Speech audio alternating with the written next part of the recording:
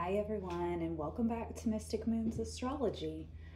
My name is Ashley, and today I wanted to get on the page and converse with you a little bit about Pluto, specifically Pluto in Synastry and Composite that can create some awakening. So welcome back, and thank you all so much for the new subscriptions. And if you haven't subscribed yet, feel free to subscribe to the page to keep up with the astrology and the transit, planet, asteroid talk that we have here going on in Mystic Moon's Astrology. So anyhow, man oh man, when we're talking about Pluto, we are speaking about Hades.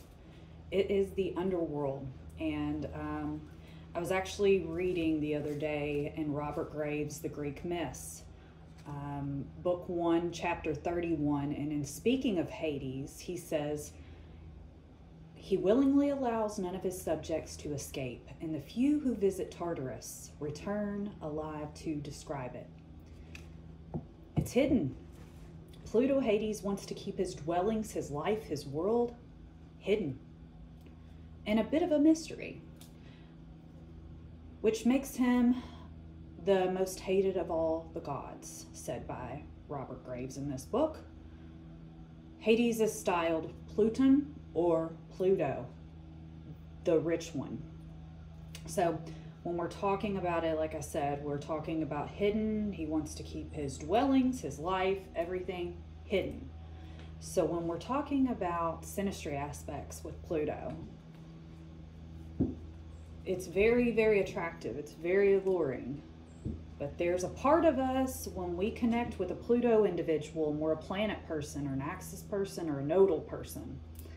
When we touch this person with our planet and we touch their Pluto, it awakens something in them that's deep, that's hidden, that's under the surface. And for us, we can go in that depth as well. We can be compelled to jump right in because, oh my gosh, your Pluto is touching me and it feels so alluring and hypnotizing and all the things that Pluto encompasses. And it can give enormous depth to the interaction in a synastry chart because our planets symbolize purpose, energy, light, knowledge, this kind of thing. With Pluto, we're talking about, like I said, a more hidden, darker, under the surface energy that deals with change. Therefore, this is like a yin and a yang thing. And dealing with the dark too much can be tough. It is not easy. It is not like these Pluto aspects. Initially, they're like very fiery and like exciting because there's this hidden spot to somebody that we want to uncover and we want to dredge up and we want to get involved in this stuff. However, we've got to have some light pulled into the hidden spaces so that we can not have some of the more negative themes going on when we have Pluto contacts.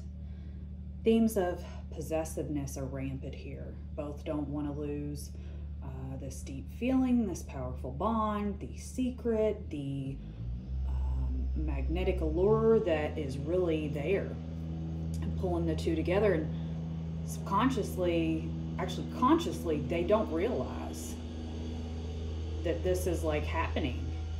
That's why it's so powerful, because the creation of this aspect is not something that we're like, okay, we sign up for that as soon as we touch somebody's Pluto or they touch our planet or they touch our Pluto.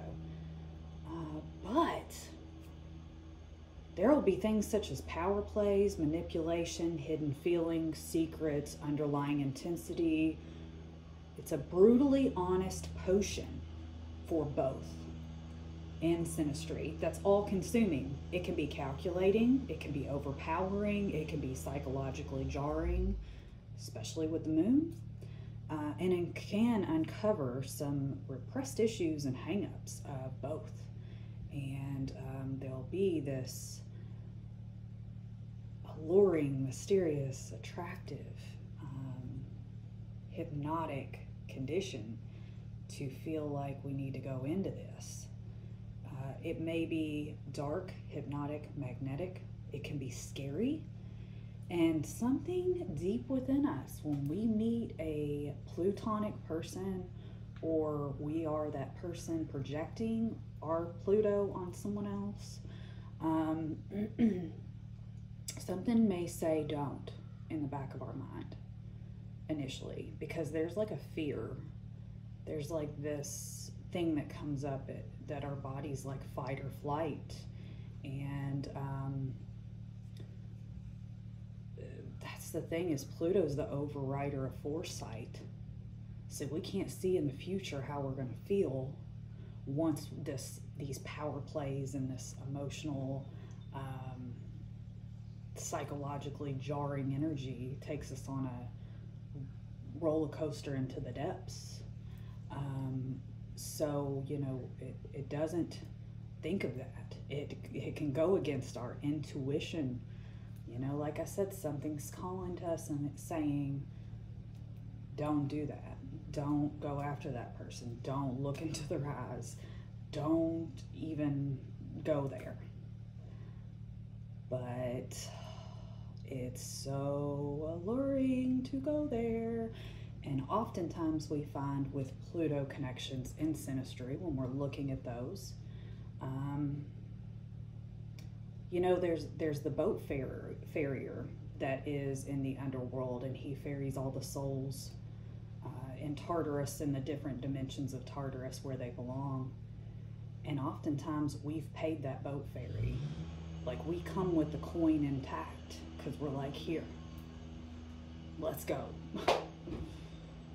And looking out from the boat dock and from the boat that we're about to board and we're about to take this underworld journey, we have a sense of trepidation and a sense of fear. But against our own intuition, there's something that's calling deep in the recesses of Tartarus that's saying such beautiful words. And it's beautifully somehow projected for us to believe that this is everything that we've ever wanted and wished for. And so we are boarding that boat to our demise. And oftentimes with Pluto energy, you know, it's not even a finality. Because oftentimes, you know, the death is just another opportunity for rebirth.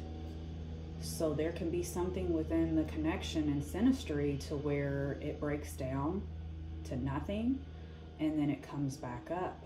And also in composite, you know, we're dealing with an energy that likes to tear some stuff down and get to the bottom of it and dig deep into what is hidden and what we've never seen and what we've never explored and experienced. And it is very forbidden call to us against our better judgments and even our will. That's why it can be very mysterious, but you can also find yourself quite obsessed. And the themes surrounding where Pluto hits offer us refinement and transformation. Most of the time in ways where we feel these themes will drag us just directly to the underworld. And we think of, like I said, death, but we're actually getting another opportunity to come out of that cocoon and emerge something different because we've went through the thick of it with that person, or we have encountered the underworld with that person, or shared some secrets or emotional depth. Regardless, you know, there's something about it that is hidden and deep. And the breakdown here becomes a soothing understanding of why we knelt at the foot of this shrine in the first place. And that is exactly how we can feel in Pluto combinations. Like, we are kneeling to the shrine of the Pluto individual and they are pulling us magnetically in this direction. It's almost as if we recognize our need for help in the obsessive feelings and thoughts, but we allow ourselves to become a prisoner to this allure. So in this respect, in Synastry and Composite, it's difficult for rational thinking to come in. We have to actually pull ourselves out from the depths and get some light to come in to be able to see where this stuff is amiss, where it is possessive, where it is obsessive, where it is power struggles.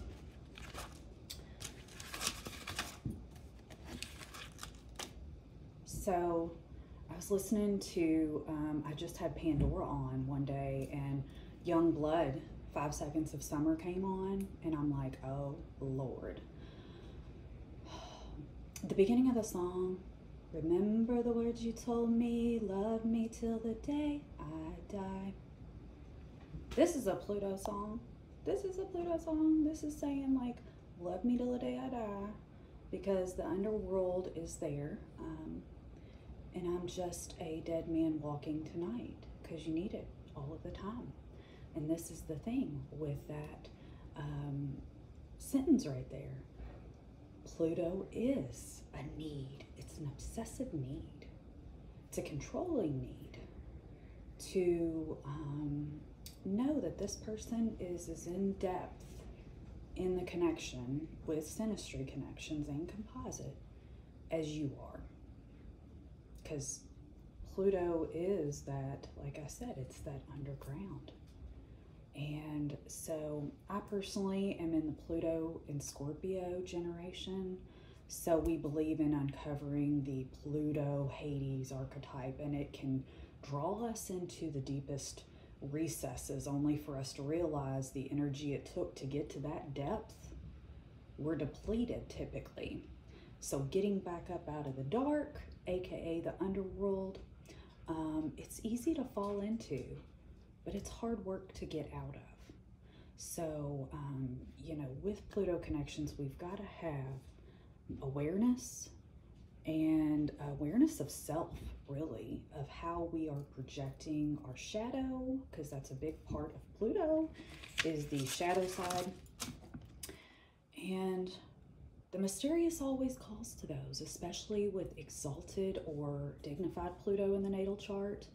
Also with those with natal placements that show Plutonic tendencies. Anybody who's got it in synastry or composite, the mysterious is calling.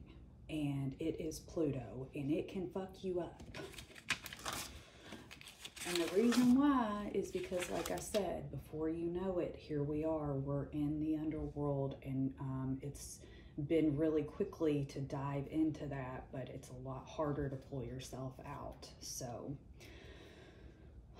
this is a synastry and composite aspect that can also provide some deep healing and understanding, because two people are merging in such a in-depth way in these contacts.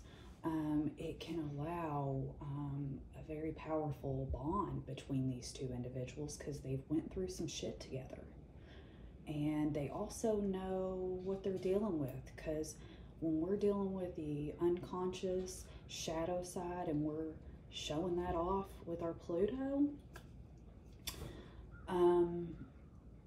then really everything else is kind of on the surface of who we are and everything else. But in these connections, you're meeting people at a greater depth, and that's why it can be so attractive, but also it can be tough.